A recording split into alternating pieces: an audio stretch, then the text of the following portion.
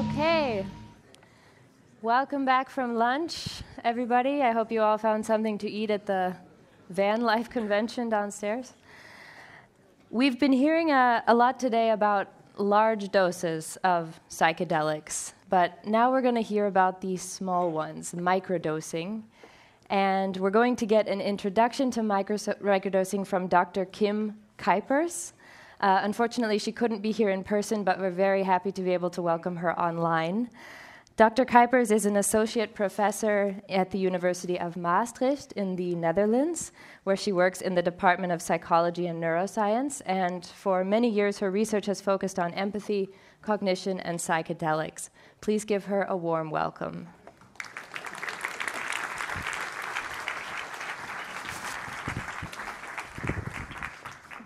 Thank you so much for the introduction. I hope that you can hear me. Thank you, ALPS, for the invitation. I'm really grateful that you invited me, and I'm really sorry that I was not able to come to Switzerland because of personal circumstances. I've never been in Switzerland, but one day I will make it, I hope. I hope that you already had a lot of nice talks and that you're not suffering from post-lunch dip.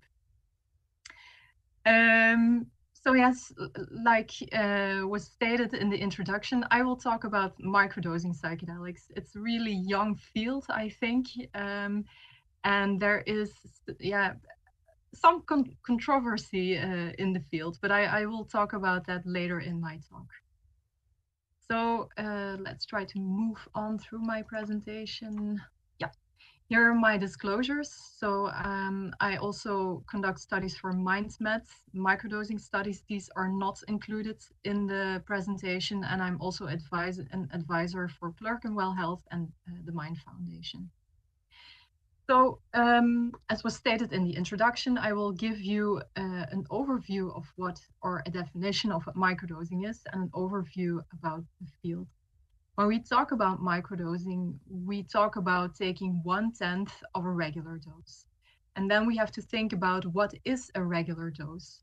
So when we think about LSD, between 100 and 200 micrograms is a regular dose. So a microdose is then between 10 and 20 micrograms. When we look at psilocybin, it's more difficult. I think there also has not been a lot of research. I would say it's in between 1 to 3 or even 5 milligrams of psilocybin, but then you will also experience, I think, slightly hallucinogenic effects, very small ones.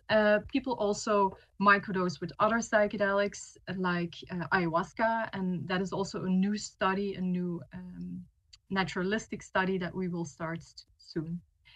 It's not taking one dose, but it's taking it repeatedly for a certain period, and people intend to improve certain aspects of their life without having the hallucinogenic effect. How do people microdose? That is, so we did a survey study, and we found out that it's very individual. So people might know of the Fadiman schedule that is shown here, which is taking a microdose on one day, then leaving 2 days in between, and then taking it on the 4th day. That was intended as some kind of research protocol so that you could experience the acute effects on day 1, the subacute effects on day 2, and then go back to normal on day 3. And then think it over whether microdosing is something for you or does something with your whatever you intend to microdose for, and then take it again. Here I've shown on the slides how you can microdose with LSD. So here I show a blotter, which is cut up in small pieces. People can take it like that. Or some people just put a tap in alcohol and then they dissolve it. So LSD dissolves in the alcohol and then they can put it in their mouth with a syringe. And then when people microdose with mushrooms, they can use dried or fresh mushrooms cut up. And here, what I show you on this slide, it's what is sold online. So for those of you who do not know, in the Netherlands, truffles are legal. So they are sold like this.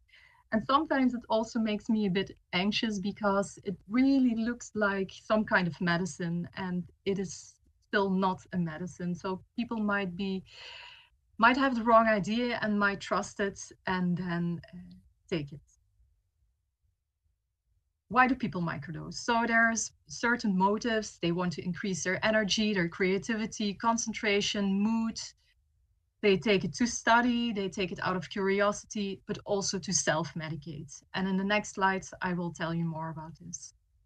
What are the reported benefits? So it is in line with the motives. When people take it to enhance their creativity, they also report that it enhances their cognitive and creative performance. People say that it reduces their feelings of anxiety and depression. They have enhanced insights, enhanced mindfulness, improved mood, improved attitude towards life, improved habits and health behaviors.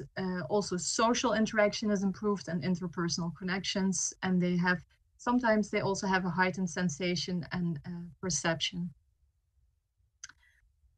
So how do we collect these data? I also collaborate with the Quantified Citizen, which is shown here. This is an app people can install, and this app collects, if people want to participate in the studies, collects baseline data, but also daily data about people's performance, their mood, whatever.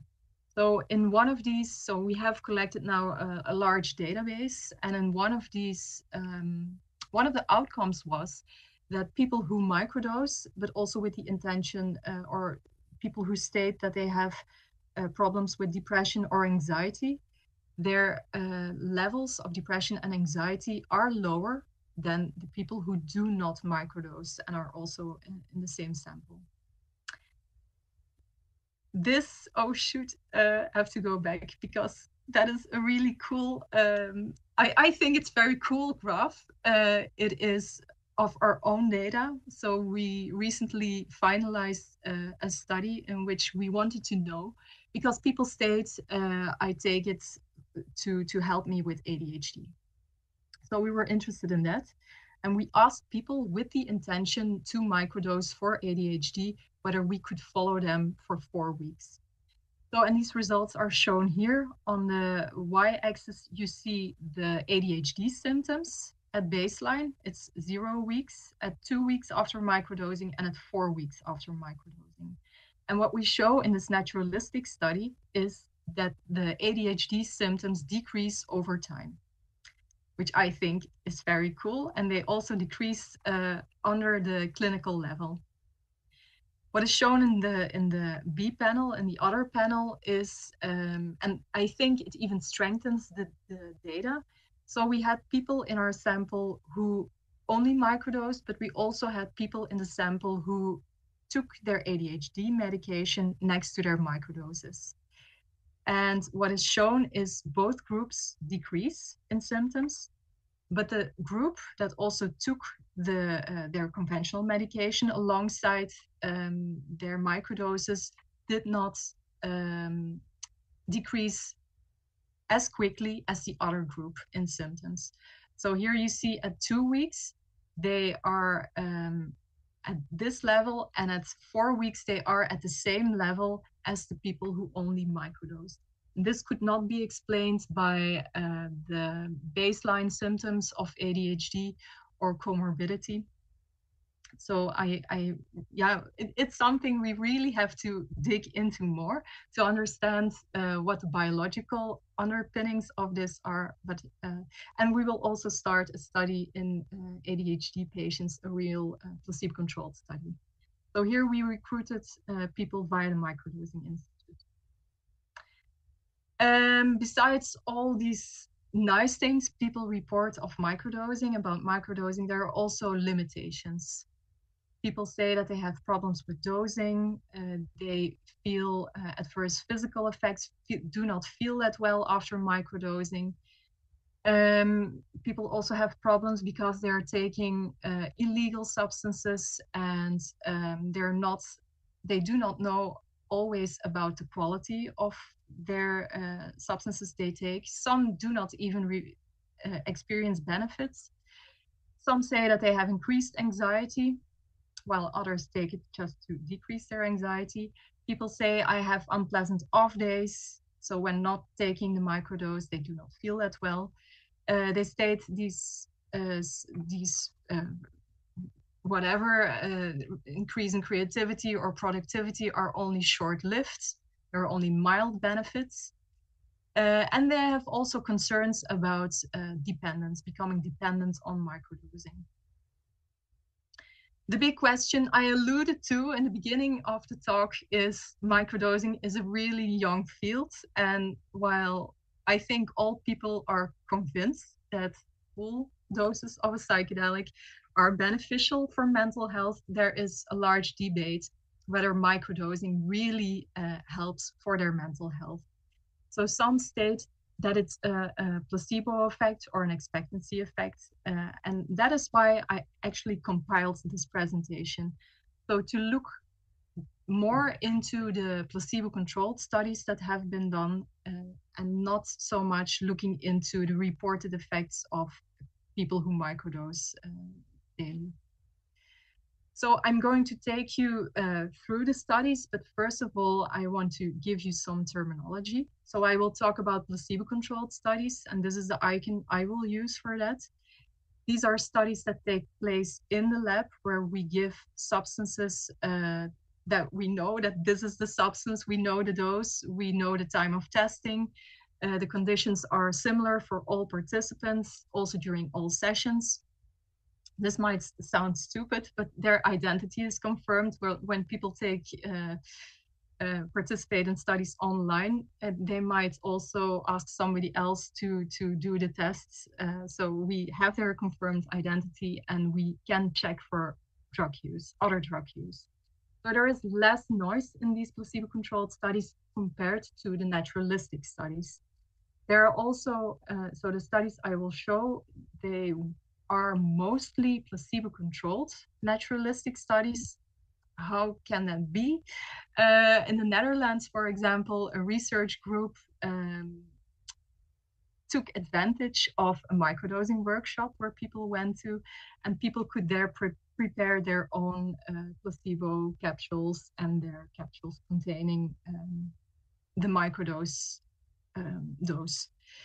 So what is beneficial in these naturalistic studies?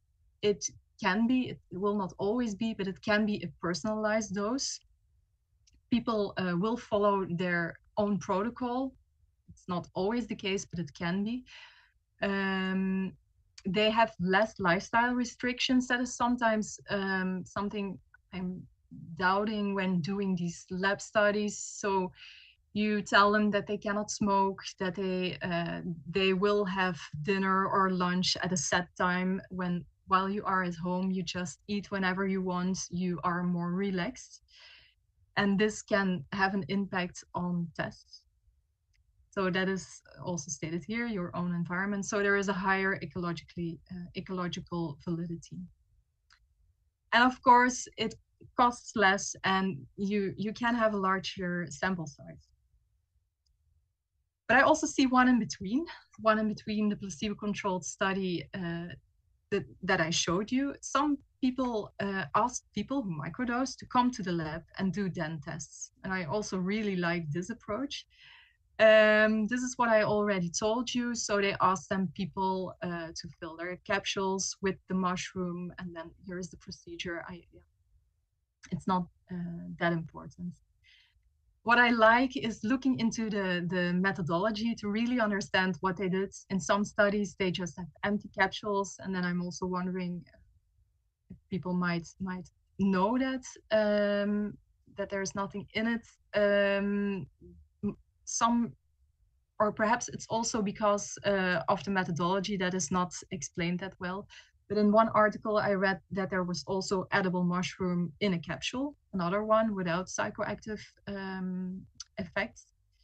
And what I told you, so participants come to the lab, and some of the studies take a sample of the mushroom to then have a chemical analysis on, so that you know what the dose was that people took. Oh yeah, when I have these numbers in between brackets, it are the references I used for the presentation. So at the end of the presentation, I will have an overview of all the references I used. So what are the levels you can test? You also know that you can look at a brain level where you ask people how they feel. You can test, you can run cognitive tests, or you can even do brain imaging. You can also look at the safety level. Do people experience unwanted effects, or how is it going with their vital signs? So take blood pressure, heart rate. And you can also take biological samples to identify biological markers, but also to identify the drug concentration, which is also very important in this kind of research. Before we move to the summary of all the studies, I want to show you this. We talked in the beginning what a microdose is. So what has been given in research is between 5 and 20 micrograms of base LSD, or 6.5 to 26 micrograms of tartrate LSD. Why is this so important? Not all groups use the same LSD. And here you can see that you need a conversion to go from base to tartrate LSD. So when you read, for example, a paper by the lab in Chicago by Harry DeWitt, they use tartrate. So when they say 26 micrograms of LSD, then that is comparable to or 20 micrograms of LSD we give. And I emphasize this because it is microdosing research, and it's very important that we know the right dose. So of all the studies that have been published, 8 of the published papers gave single doses. So they investigated the acute effects of a single dose. There were 3 studies who gave LSD repeatedly. And here you see that it was in one study approximately 2 weeks. They gave 4 doses. And in another study, 3 weeks, 6 doses. I will come to that, why I emphasize this. So in the studies that have used psilocybin, they were all naturalistic or semi-naturalistic studies. The studies that determined psilocybin in the samples showed that there was 0.32 micrograms of psilocybin, 0.48 micrograms of psilocin. Here one stating 1.5 micrograms, and here 1.14 micrograms. If you remember what I stated in the beginning, that a microdose will probably be between 1 to 3 or even 5 milligrams of psilocybin. This is a really low dose that these studies or that these people have taken, I think. Also important in these naturalistic studies is that the storing conditions of their mushrooms will influence the content, so it can deteriorate over time. All these studies were repeated dosing studies. Here I use this symbol to show you that people received multiple doses, and when I use this symbol, it's a single dose. So here you see that some people received microdosing for 1 week, 2 doses, 3 weeks, 5 to 7 doses, or 4 weeks, 6 doses, 5 weeks, 10 doses.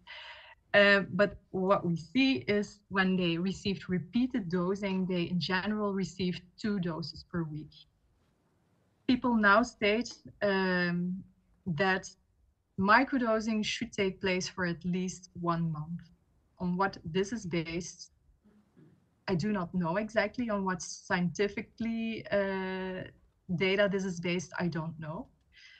But if this would be the case, and I will come to that at the end of my talk, then all these studies have not dosed enough.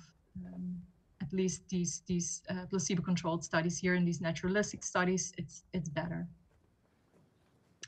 So what do these studies show? If we look at the self-rated questionnaires where we ask people, or where we give people questionnaires and ask them about whether they feel the drug, or how they qualify this drug, you see that there are effects.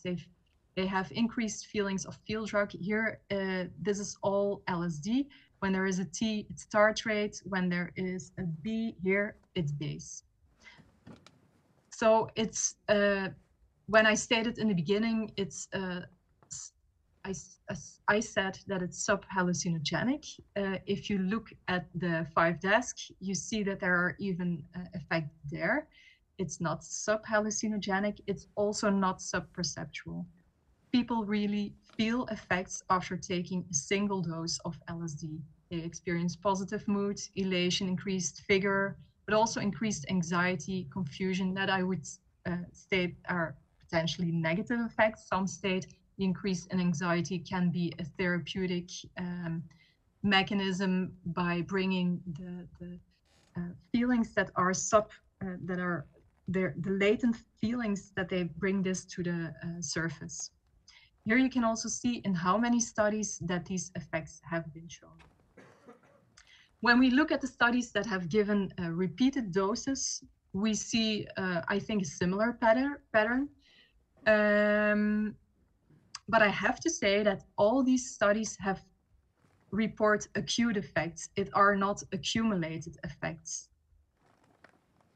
When we look at self-rated things, and I will explain what this means, but stimulus-based, it means like we, for example, did a cold pressure test where we asked people to submerge their hand in water of 3 degrees for a number of minutes. And then we asked them, how painful is this, or how unpleasant is this? We showed that, for example, after a single dose of LSD 20 micrograms, people stated that it was less painful, less unpleasant. We did not show effects on emotional empathy. These are the things you do see with higher doses. And I also think that it relates to the social effects people do experience. So there it's the question, is it just because we're not able to measure it, or are there just no effects on emotional empathy? This is also a test that I think we assessed it 3 or 5 hours after people took the dose. So it might be, it's already when the LSD goes down, when the peak goes down. So perhaps it's due to that. Here is a study that had used a cyber ball game. So it's a ball tossing game where you as a participant can virtually throw the ball at people. And then some people will not return the ball when you are throwing that at them. So here, when people were socially rejected, they feel less negative mood when under the influence of LSD. And then when shown with beautiful paintings, they had an increase in awe. When we look at task-based measures, so when you give persons a working memory task like the DSST, the digit symbol substitution task, where people are shown a row of symbols and a row of numbers, and they then have to decode what they are presented with. We, for example, have shown that they were able to correct less items, to encode less items correctly, but we also showed that in total they identified or encoded less items. So it was more like people were slowing down. We also showed that after a single dose they had less attentional lapses in a vigilance task. Let me see. This is also, I think, yeah, you can also look at the separate things. This is also, I think, a nice finding. So I said that doing the cold pressure test, they experienced it as less painful. But we also showed that the pain tolerance increased. They were able to hold their hand longer in the cold water under the influence of LSD 20 micrograms. When we look at the repeated dosing studies, there are not a lot of effects in these studies. One showed an over-reproduction of time perception task. So, and that was mostly with the intervals that took 2 to 4 seconds. So that people are not paying, or not, time is going less fast as it really is going in reality. When we look at these studies who were naturalistic or the ones in between, there are how to say it, not a lot of effects. You see that these studies have used a lot of questionnaires but do not show effects. Or here in the task-based, the studies that use tasks, it is shown that, for example, creativity is enhanced, so divergent thinking, thinking out of the box. And this is, yeah, actually a study that I really like because they used natural speech, so interviews, which is, I think, a more ecologically valid measure. And they showed increased verbosity, so more words, and an increased sentiment score, but only when reporting about the changes related to their perception, mood, and alert. When we go to the brain level or to the imaging level, there are some studies. I think there were 3 studies that have included these measures. So this was a study that included functional imaging. What they showed was increased connectivity between certain brain areas. But this is of interest, I think. And it's also depicted in this graph, where you see the connectivity between the amygdala and the middle frontal gyrus. This connectivity was increased, and this was also positively related to the increase in positive mood under the influence of LSD. I think, yeah, it was 13 micrograms of tartrate, so 10 micrograms of base LSD. These findings are in line with the other studies in which they gave higher doses of LSD. Here I will show you 2 studies who did EEG measures. One study was a placebo-controlled study in which they gave 2 doses of LSD. Here you see it, where is my cursor?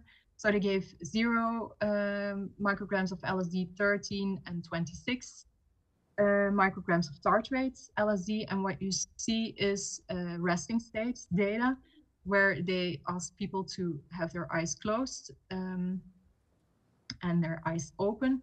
And you see that there is a decrease here in theta, beta, and gamma when people have their eyes closed and open, but only in the highest microdose condition. When you look at the psilocybin study, in which they gave 0.32 micrograms of psilocybin, they only showed decreased power in the theta range, so this oscillation, and only in the eyes closed, not in the eyes open condition. It can be that it is because they gave a very low dose, or people took a very low dose, and that here you see that you really benefit from giving different doses, so that you can show a dose response relationship. Again, here also, like the functional imaging data, these EEG data are in line with the higher dosing studies. And what is shown, that there is an inverse relationship between the oscillations that you measure with EEG and the neural activity you can measure with functional imaging. And why? What about these theta waves? These theta waves are important in cognition and behavior, so important in learning and memory, for example. So I think more research has to look into this. What do I show you here? There has been one very interesting study, I think, by the group in Copenhagen. They looked at, so they gave, here you see, a number of subjects, different doses of psilocybin. And they assessed their receptor occupancy of the 5-HT2A receptor with a PET scan. And for us, it's really important to look at the red dot. So here and here, here, here, and here.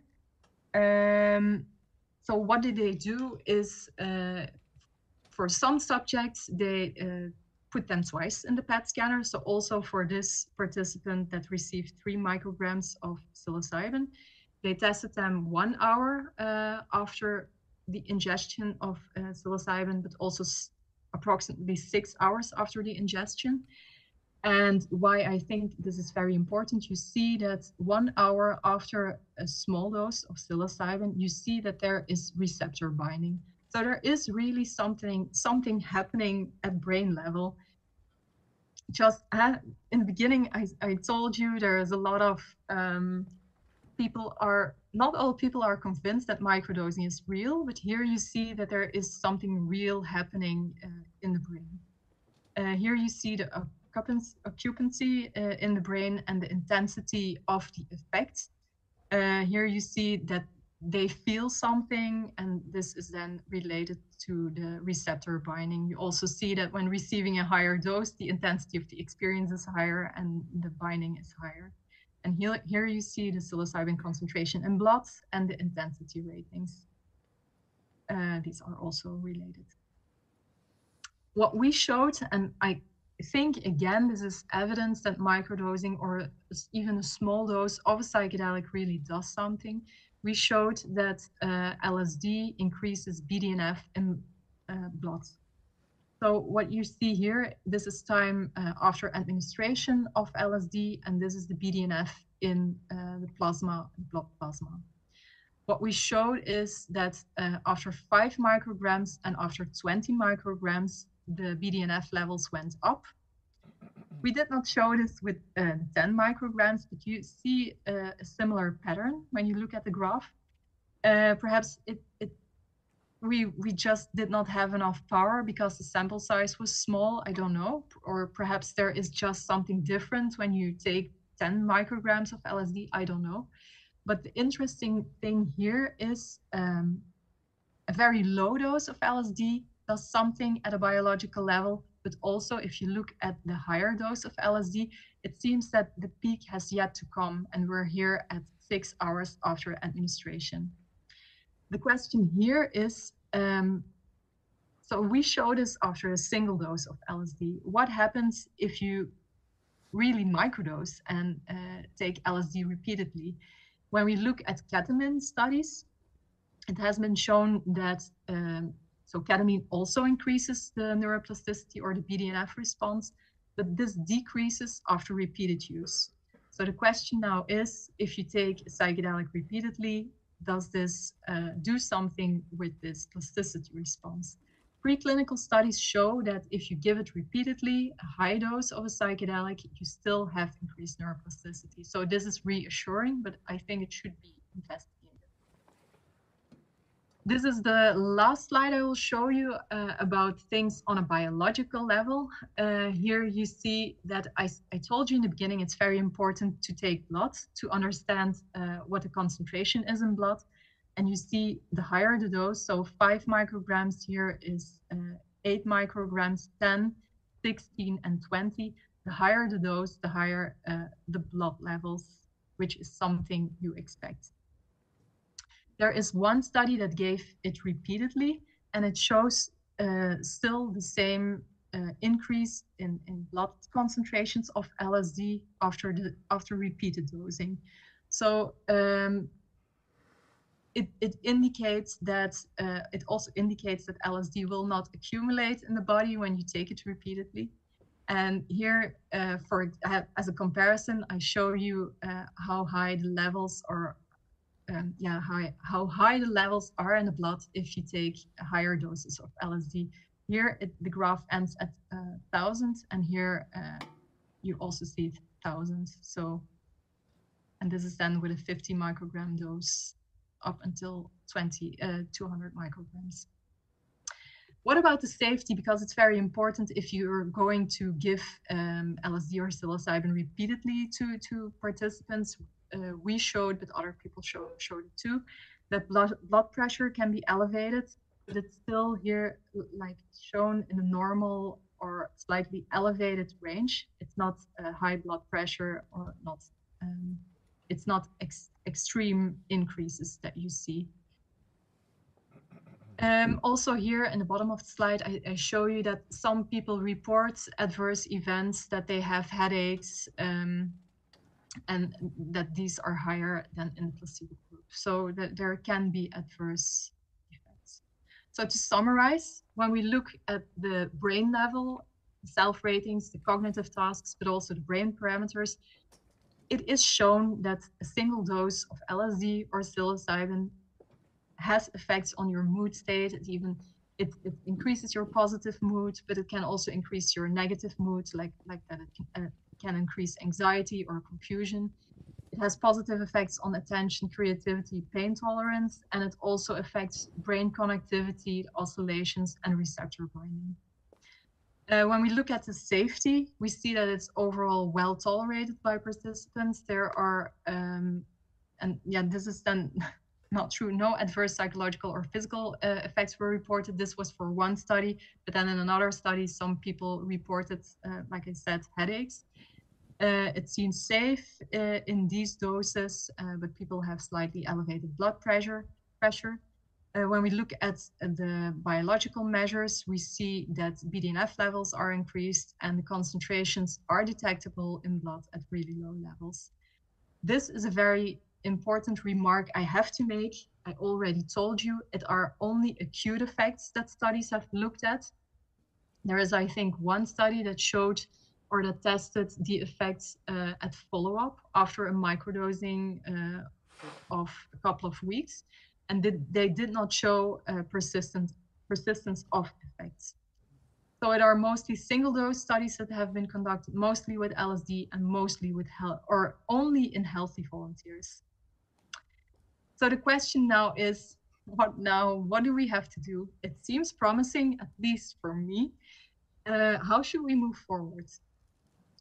So there are a couple of questions I think that need to be addressed. We should understand whether there is biological tolerance, because you also know that if you take a psychedelic, you will have biological tolerance. What happens if you take small doses? I think that with a receptor binding study, you will be able to answer that question, but there is also the difficulty that you cannot repeat a PET scan that often. So that's also thinking about the design, and I'm not very into these PET studies, so people will know how much time you have to leave in between. I cannot give you the details.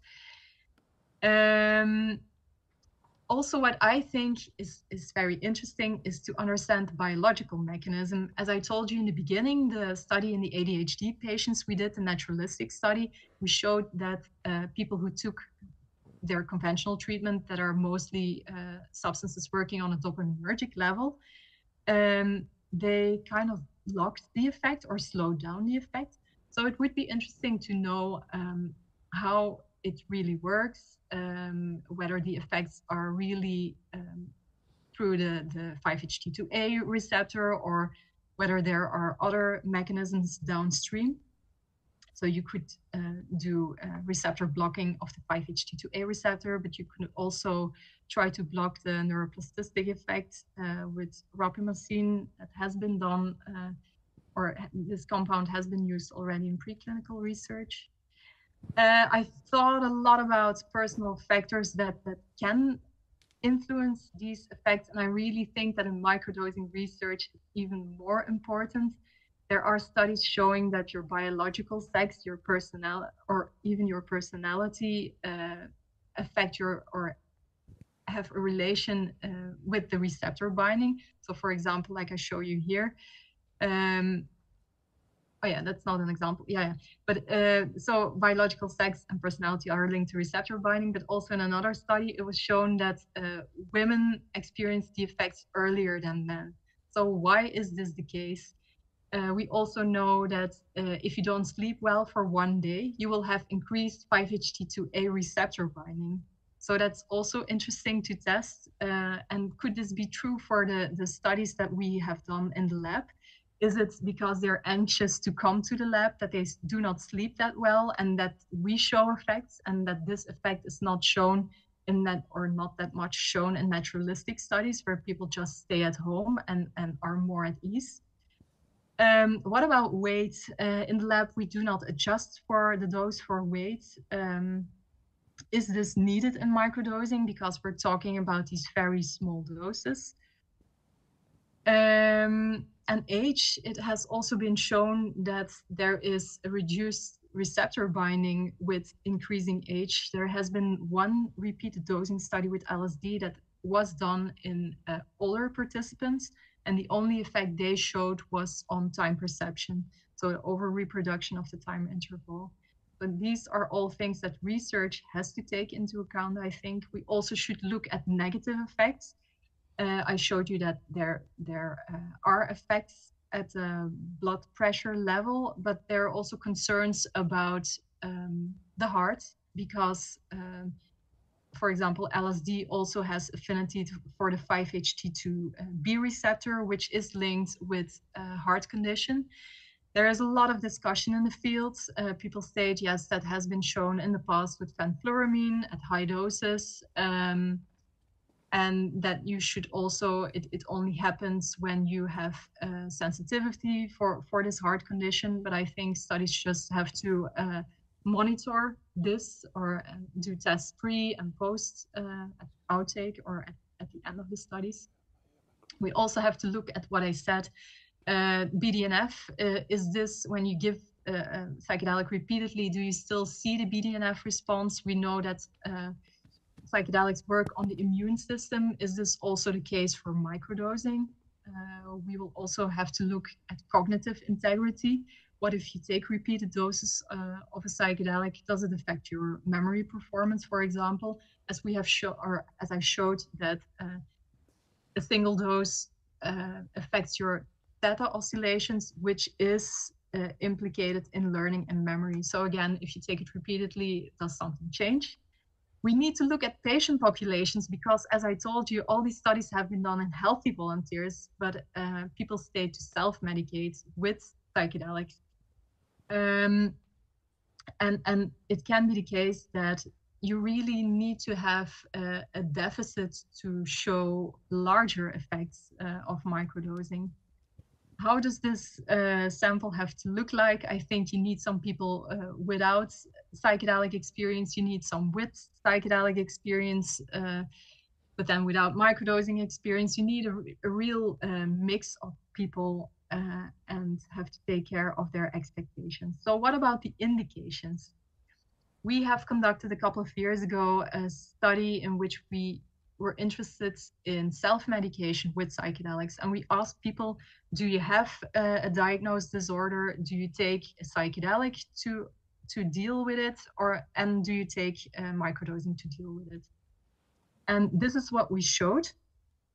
So when people, so these were the disorders that were mentioned.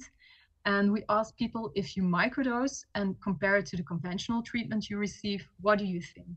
So they said for neurodevelopmental disorders, they thought that microdosing worked better than the conventional treatment. The symptoms disappeared better than the conventional therapy, and quality of life improved. This is how you should read the table.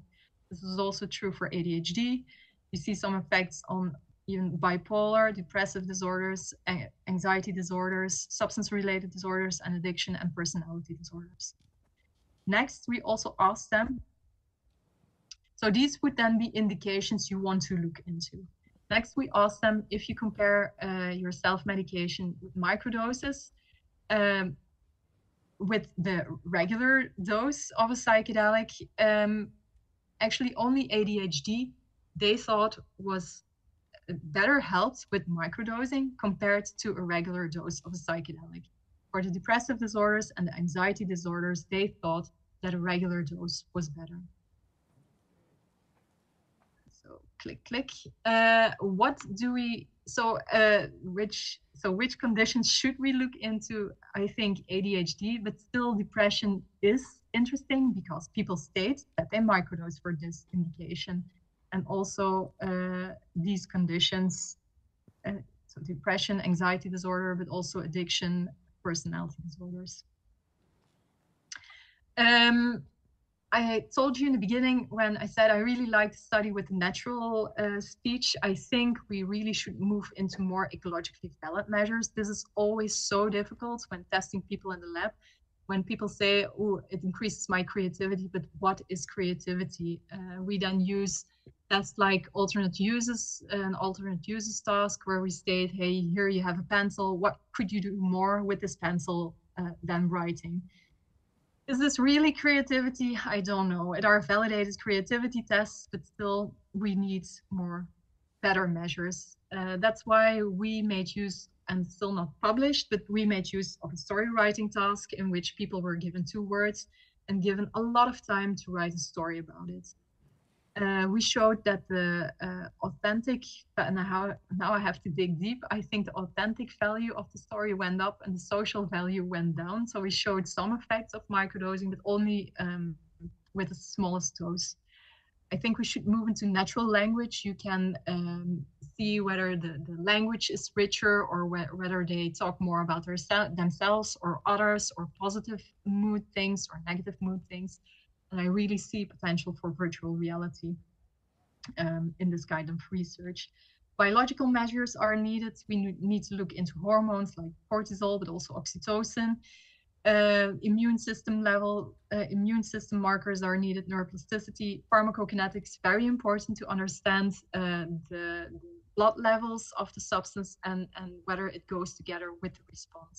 And I really think that we need some basic set of measures amongst all studies so that we can start pooling the data, because I really think that a large sample size is needed in this kind of research. This is, how do you say that? The elephant in the room I did not talk about. I told you in the beginning, you have believers and non-believers when it comes to microdosing. And the non-believers state, well, it's all because of expectancy. It's because of people are breaking blind. It is true that people are able to identify the condition when the dose increases. And here I've shown you some examples of studies. What I like in the, so Harriet DeWitt in Chicago, they have another procedure. They tell people you can either receive a hallucinogen, a stimulant, a cannabinoid, or a sedative. And here you see when they use this approach, it is more difficult to have a correct guess.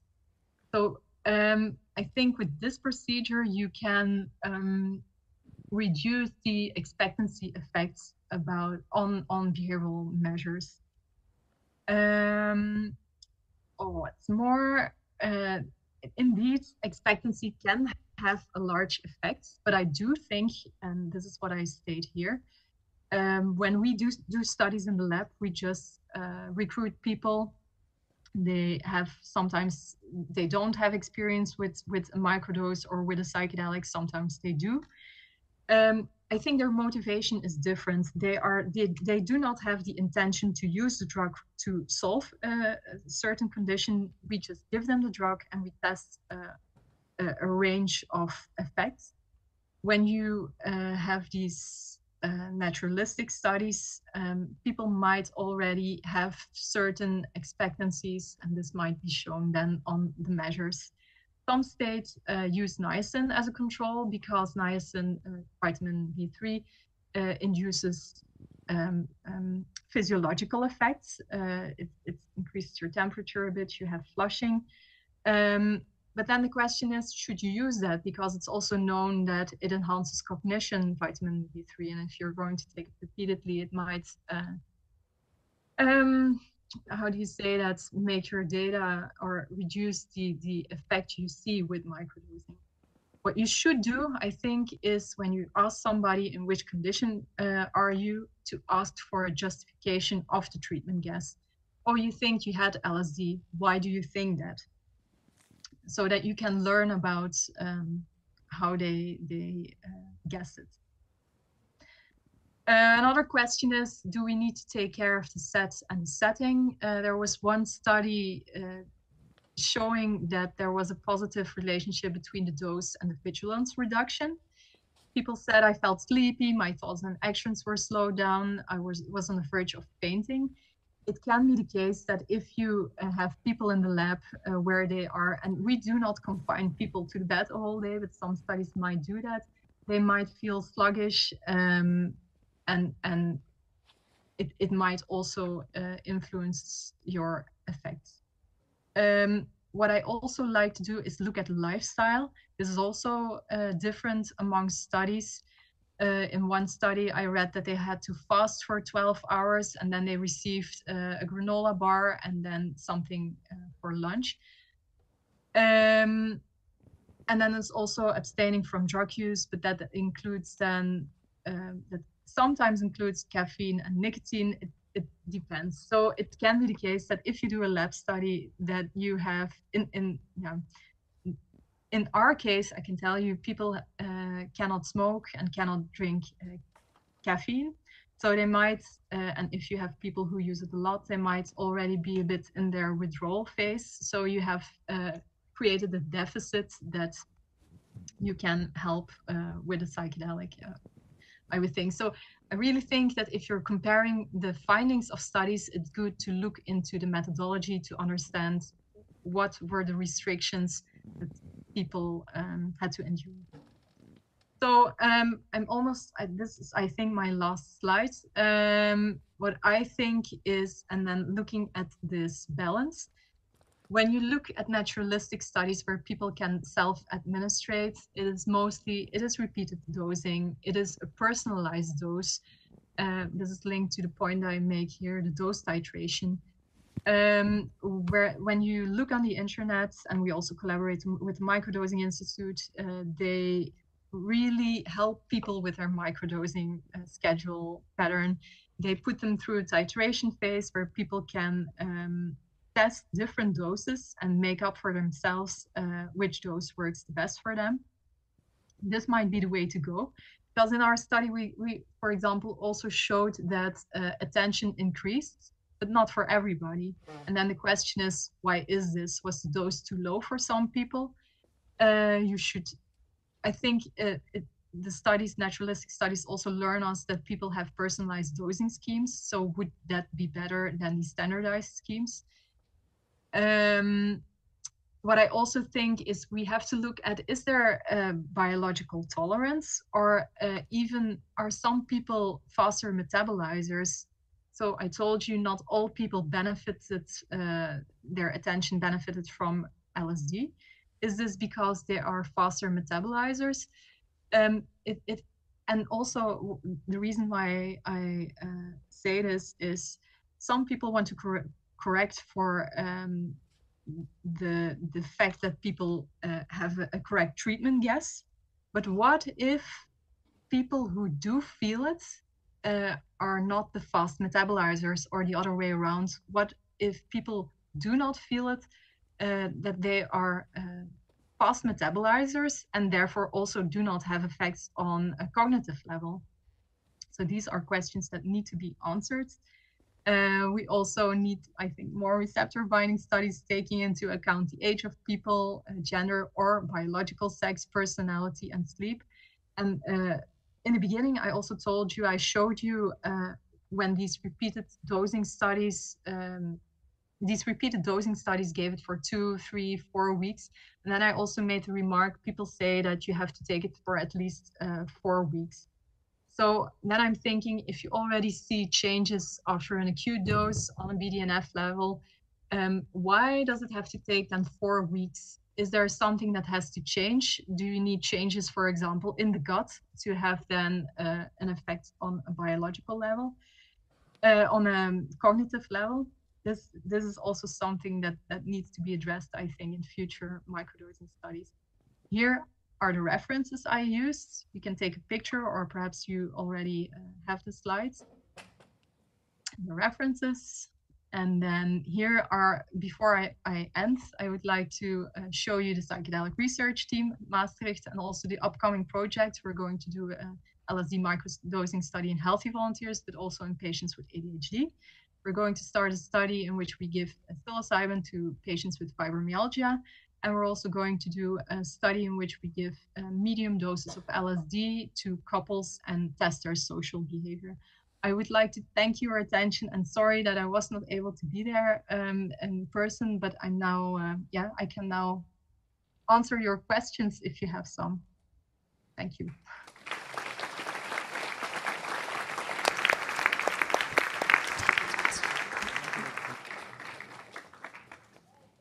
So we have like 10 minutes for questions we can take.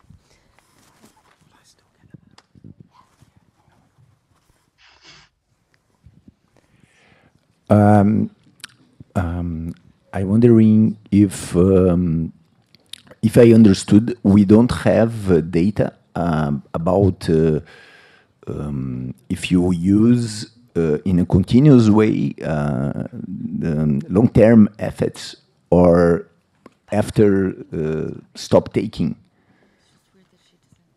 Yes, correct. So actually, so with the quantified citizen app, you can have that data, but then it is naturalistic, so you do not know exactly, you know the substance that people take, but you do not know the exact dose. You know their schedule. So this I would regard as preliminary evidence to understand how people are functioning after they took it for months or perhaps years. So soon I think we will have more insights, but I do think that we need data from placebo-controlled studies to have a better understanding.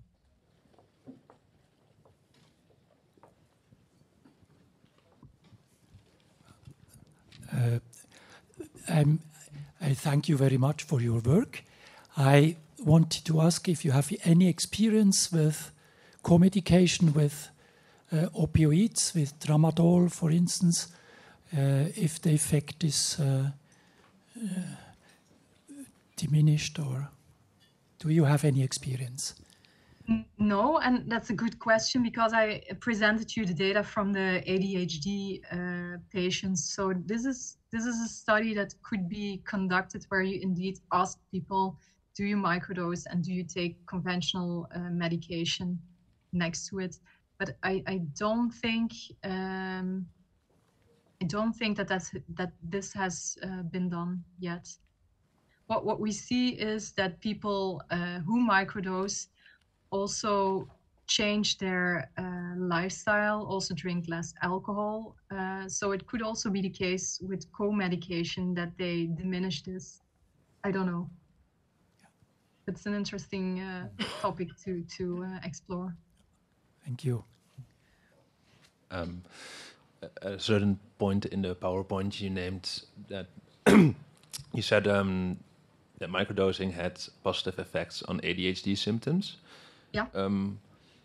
Are these the same effects in regularly used medications like Ritalin, or is it a different effect? Good question. Oh, and now I cannot give the answer. I don't know whether the symptoms were reduced to the same level as after methylphenidate. What I do know that it was not clinically significant anymore, or not at a clinical relevant level anymore. And I think an important difference is too that people who microdose do not take it every day. Most of the people do not take it every day. Well, Ritalin is something you have to take every day. Also, an important difference is that people report that after taking a conventional treatment that they do not feel themselves anymore, or they have numb personality, which is something they do not feel when microdosing. So I would not say you have to, and we still have to wait the findings from the clinical trial. I would not say that you have to replace all these conventional treatments of ADHD with microdosing, but I do think that it potentially can be an option for people who do not want to have these adverse effects, I think they report from using methylphenidate. Hello. Do we know what is the effects of microdosing while taking antidepressants? Yeah. So also there, I don't think that there is at the moment data. I do think that people will combine it. If we look at higher doses, and Matthias Lichty, who is also present amongst you, has done a study in which he put people on an SSRI and then gave psilocybin and showed, I think, even enhanced effects. So I don't know whether that would be the case with microdosing. I don't know. It is research that could be done. Yeah. Okay. Thank you.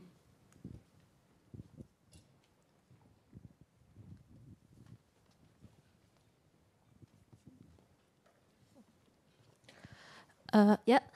Thank you for the talk. I have a question about possible interaction with the menstrual cycle, especially with PMS syndrome. So if maybe taking it instead of doing for a month, but only for the week before or something like that. I see that. Yeah. Yeah. Oh, such a nice question. Actually, we started last year. We started a study, a naturalistic study, in which we asked people whether they were intending to take or whether they microdose for PMS symptoms or PMDD symptoms.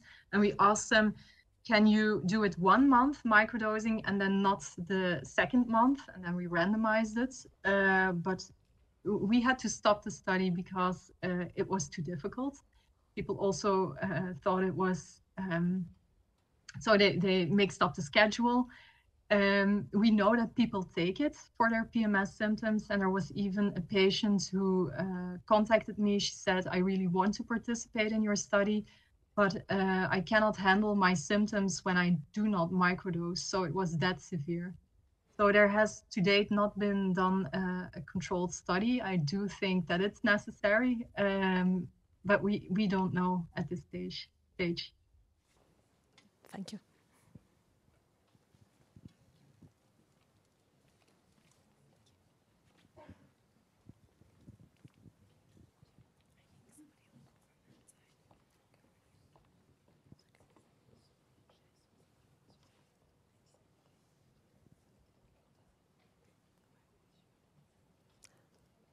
Last question, maybe?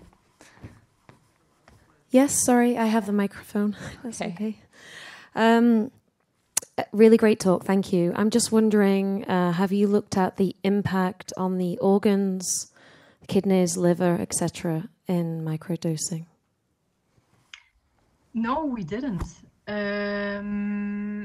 And I'm thinking, I think in the next study, we will take blood samples to test the integrity by looking at, I'm not a medical doctor, but I know you can look at certain levels. So this is something that will be done, yeah. Thank you. Okay, thank you very much, Dr. Kuypers. We're out of time. Everyone give a round of applause. Thank you.